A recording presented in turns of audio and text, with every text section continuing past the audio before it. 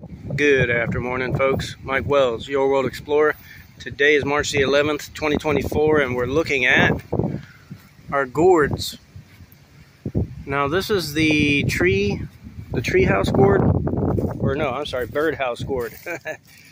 Now, what you got to understand here is we haven't planted any seeds this year.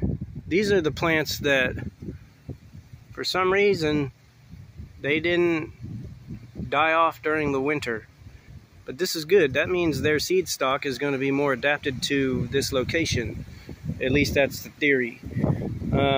We have, as a substrate, a grow medium. It's leaves and detritus from our oak trees that were shoved into a massive pit, inoculated with beneficial bacteria, beneficial fungi. And they sat for almost a year, and then I relocated that grow medium to over here, and here we have a great grow medium for these gourds.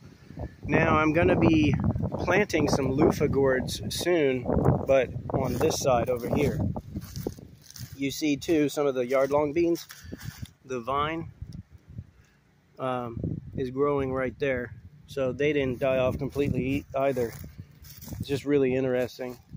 But anyhow, we're Florida Zone 9A 10B, and if you see all these flowers, that's a really good sign that we're going to get some early gourd production. So our gourds are going to get larger, and we're going to have more of them this year than we had last year. But last year we didn't plan, and we didn't prep, and we didn't have all of this, early grow advantage like we do right here.